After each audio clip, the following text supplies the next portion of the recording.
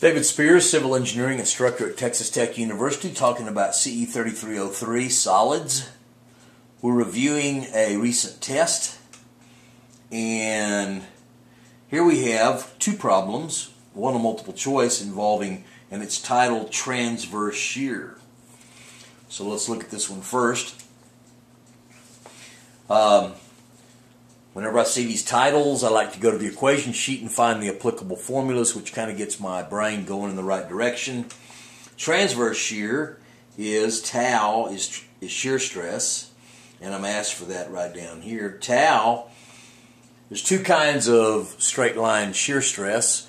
Tau average shear stress, V over A, which I'm usually not dealing with, especially when I'm dealing with a beam. And when I'm told transverse shear, I should go directly to the formula sheet and write down tau is VQ over IT. So I got four numbers to add, combine to give me that shear stress. Okay, V is the shear force. Q is the tricky one. Q is a geometric property. It's the first moment of area. And it's defined as y bar prime a prime, where y bar prime is the perpendicular distance, the distance from the neutral axis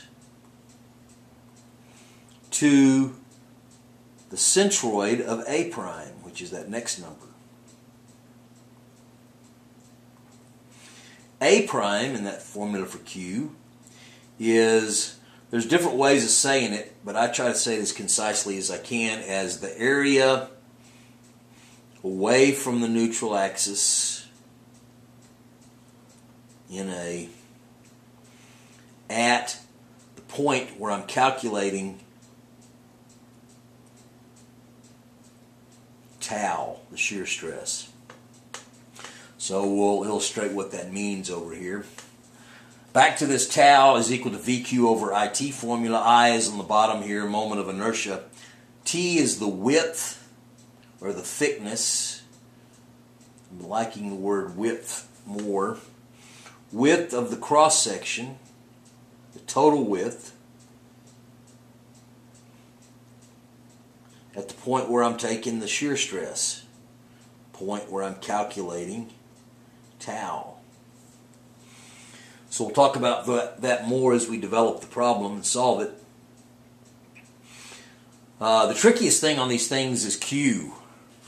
So I'm asked to calculate the transverse shear stress at point A. Well, there's point A. And I want to draw a line on my cross-section through point A parallel to the neutral axis, and then figure A prime and Y bar prime. Okay, so that is a line through the point where I'm trying to take the shear stress. So A prime is the distance away from, the area away from the neutral axis at the point where I'm calculating tau. So it's going to be the area of this triangle part of this shape.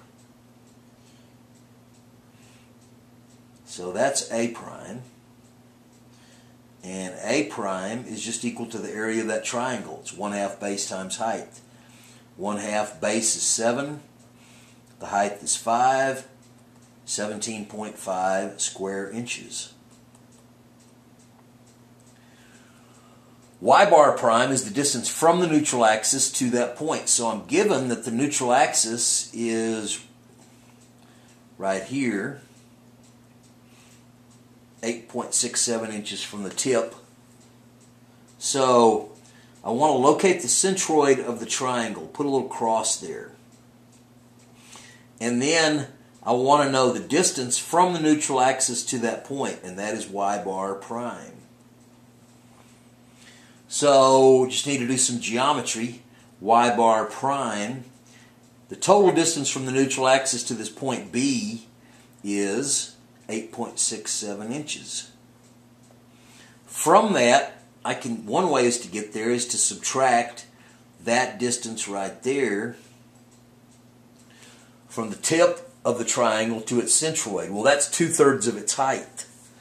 So that distance is 2/3 of its overall height, which is 5, or 3.33 inches.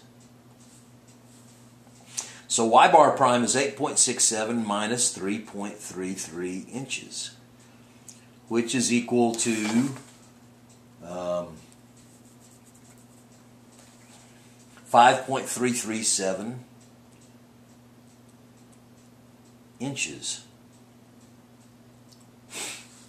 So now I get Q just by multiplying those two numbers together.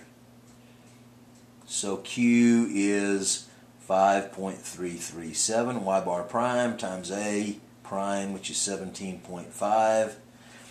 And I get 43 point, no I don't. I get 93.39 or 93.4. My units are inches squared times inches, so it's inches cubed.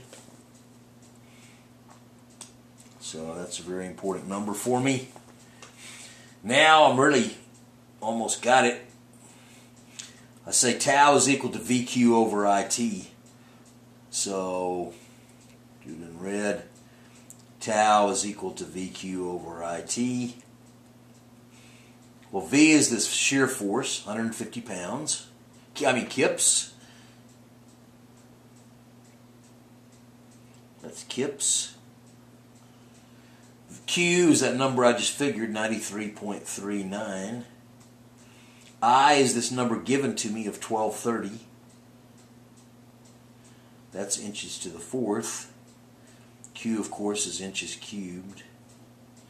And T is the thickness of the section, the width of the section where I'm calculating the shear stress. So that's just 7 inches.